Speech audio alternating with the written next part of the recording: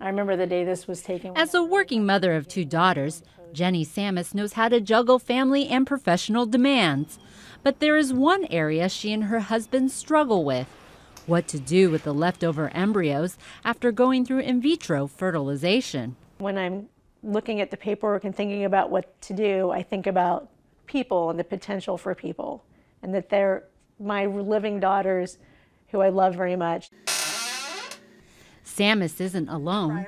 Tens of thousands of frozen embryos are in limbo because couples can't decide what to do with them, whether to donate them or have them destroyed.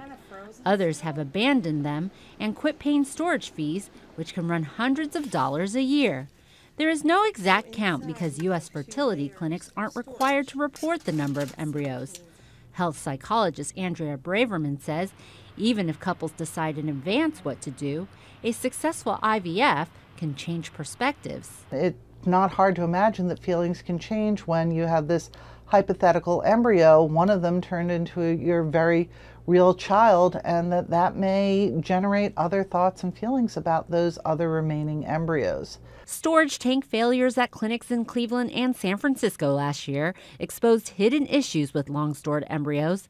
Clinics in recent years developed specific consent forms for what they can do with abandoned embryos, but that doesn't address the embryos made a long time ago. Many clinics have not destroyed embryos for fear they'll be sued. She has no children. She's in Georgia. Dr. Craig Sweet, who heads a fertility clinic in Florida, says frozen embryos can remain viable for a long time. These embryos are really frozen solid, and so they're not aging, that they probably will live for centuries.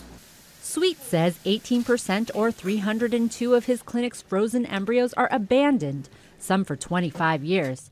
He founded an international donation program for people who want to use leftover embryos that patients have agreed to donate. Try to motivate people to do something good with them when they have been ignoring them for all these years. For Rebecca Ruano, who works with Sweet and went through IVF, seeing the dilemma up close led to her decision to donate. Just knowing what goes into all of this, time, money, effort, I wouldn't have it any other way. But for others, the choices can be paralyzing. Samus continues to pay storage fees. Her older daughter is now 14. I'm not going to have any more children. The possibility of needing them just in case, it doesn't apply to me any longer. But the passing of time hasn't made her decision any easier. Kathy Young, Associated Press.